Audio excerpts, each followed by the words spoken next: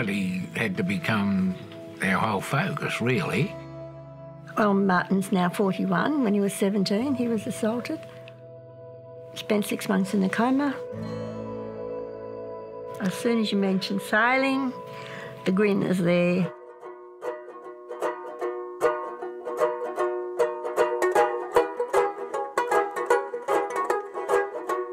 Martin liked fishing and swimming, and I thought, oh, well, water. I started taking him down for a ride. One day I said, would he like to go on his own? So I put him in the boat and he just headed straight out, laughing as he went.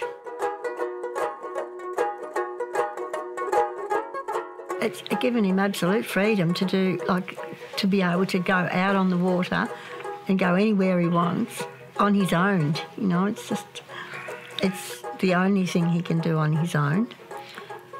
It's just amazing.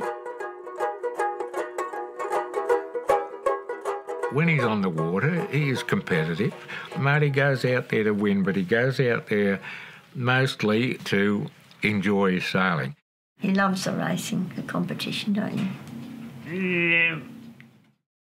Twice he's been Disabled Sailor of the Year for Victoria.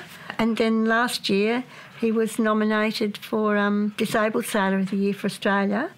On top of that was the opportunity to go internationally. Wherever there's an event on, Martin's ready to go. The spin-off from that is the friends that he's made along the way is absolutely fantastic.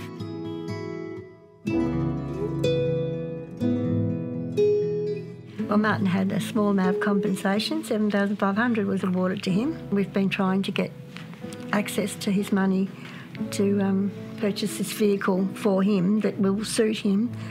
He needs a vehicle that'll take a reasonable amount in it, as well as him. With compensation, that will certainly be a big help, because without anything, it's a very big We'd be in expense. Trouble. We'd be in real trouble.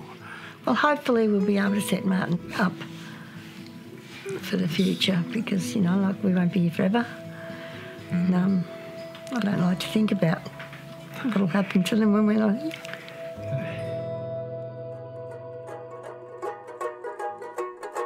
For Martin, it is his life. It's the most important thing in his life. It gives him a sense of freedom. Of course we're proud of him. What else? Yeah, I mean, you couldn't help but be proud of him, yes.